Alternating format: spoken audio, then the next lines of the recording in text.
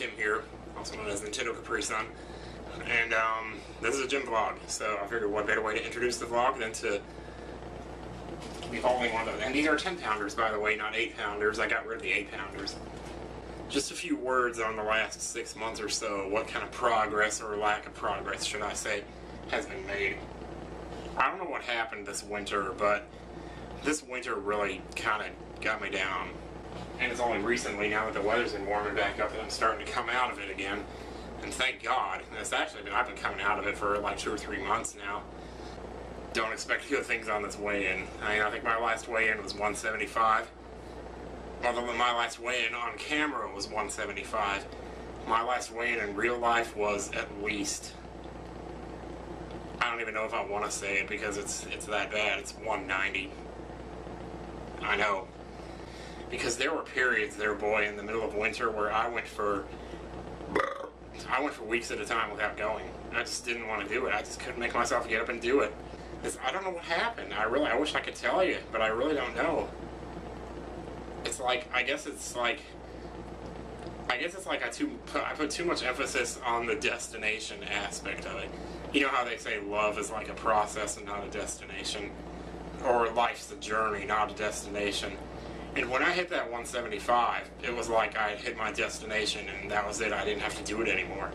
And that's not how working out is. It's not about reaching a certain destination. I mean, that's good to reach certain goals, but the thing that you have to keep in mind is that that working out and, practicing good eating habits and fitness and things like that, that's a lifetime commitment. You don't just get to a certain point that you're happy with and then stop and go back to what you were doing before, because you'll erase all that hard work that you put into it. But I think something happened there mentally when I hit the 175 mark where I said, wow. The problem is with my sleep pattern. This is really one of those things that I went into extensive detail about it in The Secret of Evermore LP. You'll hear me talk about it like all through parts 7 and 8. It's just ridiculous. Because normally I like to go to the gym like in the middle of the night, when nobody else is there. So, I go like midnight or 2 in the morning.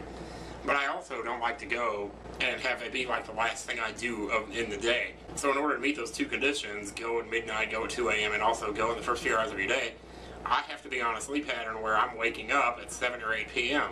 Now the problem is, what if I'm traveling to Atlanta, traveling to LA, traveling to PAX, traveling to MagFest, doing one of these things where I have to shift my sleep pattern around so that I'm getting up at 7 or 8 in the morning instead of 7 or 8 p.m. That's 12 hours of jet lag. Enough talking about it. Let's go ahead and just get out there and get the weigh in and get this over with so we can see how much work we got to do to catch up. Oh, and this is the other thing. This is another thing that's been stopping me from going to my lake, is the rain. Because for a long time, my windshield wipers didn't work. I only just got those fixed about a month ago. So every time I came out here to go to the gym and it was raining, I couldn't go because my windshield wipers don't work. And I'm not going to drive in the rain without wipers.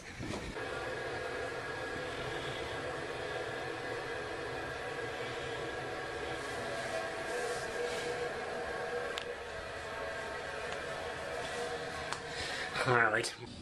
This is bad. Yep.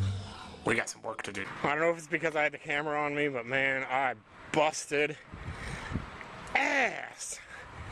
Whew!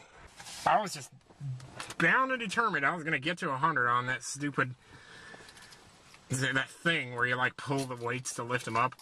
I showed myself doing it in fast forward in a previous video. That one where I played that stupid Ben Folds song and got up like Agent Smith. Yeah, I think the most I've ever done on that is 50, and I told myself tonight, you know what? I don't care if you have to do it in groups of 25, we're doing 100 of that shit tonight. And I did 100. And I'm just like, by the time I got to the end of 50, my arms were telling me, look, we need to stop. So, it's like, okay. So I stopped for a couple of minutes, and then I started again. By the time I got by the time I got up to 60, my arms were screaming again, man. But I just said, fuck you, arms. I don't care how much you scream, we're gonna do it. Wow, that sounds kind of bad, my brakes. Yeah, It would have been a bad time for them to go out, because apparently there was somebody there. Oh, man. The weight loss is not gonna be instantaneous, but rest assured, I do believe I've got tonight is what I needed to to really get the thirst back for it. The thirst for good old-fashioned water, first of all. Sounds like my door is open over there. Man, my arms are still, like, just... they're still on fire. Can't even move the steering wheel, man. Oh.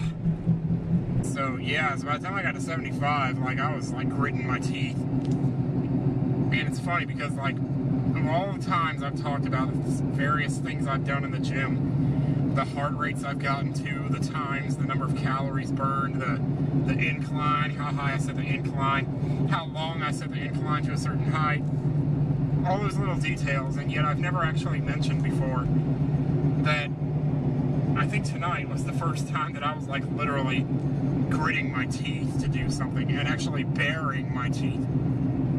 You know, because most of the time you, like, I don't know, people do different things when they're straining, you know, to do something. And for most people, I imagine that it's gritting your teeth. But I don't usually push myself to that point. I never have, like, all my life. Because there's pain, you know, because it hurts, and I don't know how far I should be pushing myself into that threshold of pain, lest I, you know, accidentally, you know, actually deliberately hurt myself, because I don't want that to happen either.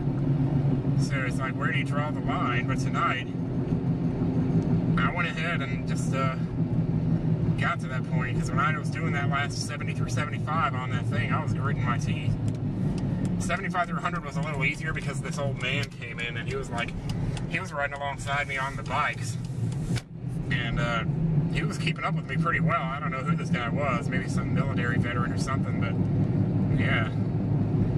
So, but I had the bike set to a pretty high resistance because I think because I'd rather be using the muscles in my legs to move slow against resistance rather than to just move them really fast and risk throwing myself off of the bike and halfway across the gym, you know, crashing into an elliptical machine or something. Don't want to do that either. I said I didn't like to film while driving, but that's in another vlog. I might put this up before those. I don't know. I'm going to be embarrassed to put this up because people are not going to want to see that. I can't believe I was almost back up to 200. I honestly thought I was still in the low 190s, but I must have been in Atlanta. I ate all that junk food in Atlanta. I got all those, you know, I mean, you saw it. I got those chicken fingers. I got the catfish. And every single time I ordered something that came with French fries, I ate up those French fries. And when I was at home, I was eating Reese's peanut butter cups. And what else? What else did I have there? So I had that pound cake. You know that pound cake? I was looking at the calories on that. 1,400 calories just in one loaf of pound cake. I'm like, how can something have that many calories in it? Yeah, you couldn't even fit 1,400 calories worth of Little Debbie snacks into that container. And yet that tiny little pound cake, it's like takes up 2/3 of the container. It's 1,400 calories. I'm like, you gotta be kidding me. You know, I mean, it tastes good, granted, but it doesn't taste that good. I'm sorry. I'll just as soon have the Swiss cake rolls. But I'm just kidding. I'm being sarcastic, like, by comparison. I think tonight I'm actually gonna go for that salmon. So what I've been doing a lot lately is buying like this really expensive fish that has like the omega-3 fatty acids or whatever, you know. I don't know what any of that shit means. I just know that it's probably healthier than anything else. Like, well, I mean, it's one of the healthier meat options I could choose for myself, as opposed to chicken fingers or God forbid, those TV dinners. I don't know when the last time was I actually had one of those. I cut back on them for a long time, but this is the point at which I've like literally don't eat them at all anymore. I got like 6 little Stouffer's sitting in there. They've been in there for like 3 months. Haven't touched them. You know, normally that's the first thing I'd be going for, but I'm telling you, it's just not like that anymore. So lately it's been salmon, and I mean, I don't have much to speak of in the way of vegetables, mainly because I really don't know how to cook them that well. It's like you put them in a pan. I guess I need to take a closer look at that Biggest Loser cookbook again. Wait, is somebody coming? You know, it's so hard to tell sometimes. You come around this corner and somebody could be coming the other way from out the back of the parking lot. So you want to go slow, but then the slower you go, the more likely, the more time you spend pulling through. thus the more likely someone else is going to come the other way. So, yeah, pick your poison, you know. Man, it's hot in this car. Man, I'm not really looking forward to that stupid-ass hot weather that's going to...